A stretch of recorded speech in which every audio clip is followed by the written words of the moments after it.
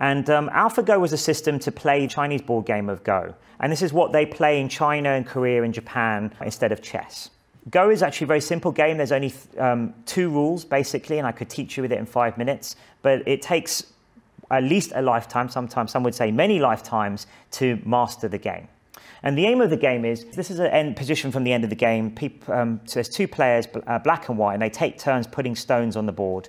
And eventually when the board fills up like this, you end up counting how many areas of territory did you wall off with your stones. And the person that has, the side that has walled off the most amount of territory, the most amount of squares with their stones, wins the game.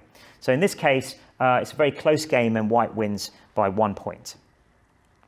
Now the question is, why is this so hard, Go so hard for computers to play? Chess was solved, was cracked sort of 20 years ago, and then since then, Go has been one of the holy grails for AI research. And there's 2 real reasons, 2 main reasons why Go has been much harder than chess. One is the huge search space that you need the huge number of possibilities in Go.